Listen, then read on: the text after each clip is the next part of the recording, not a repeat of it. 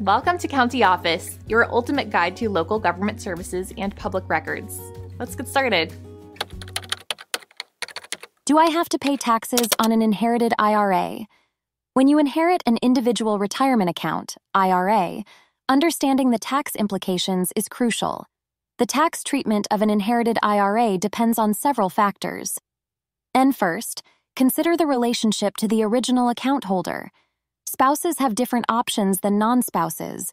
Spouses can treat the IRA as their own, roll it into their own IRA, or take it as an inherited IRA.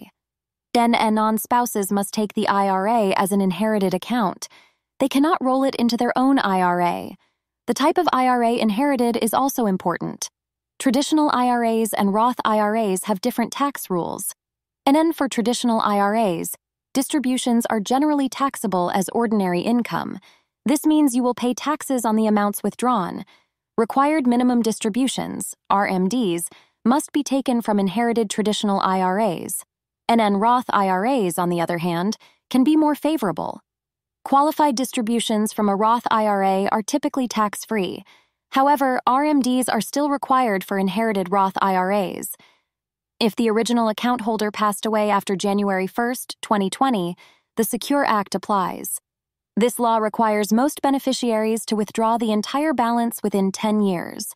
There are exceptions for certain eligible designated beneficiaries. Ineligible designated beneficiaries include surviving spouses, minor children, disabled individuals, and chronically ill individuals. These beneficiaries can stretch distributions over their lifetimes.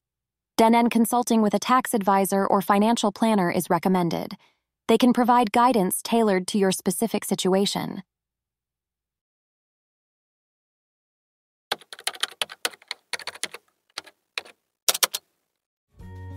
To learn more, check out these links, which you can click in the description below.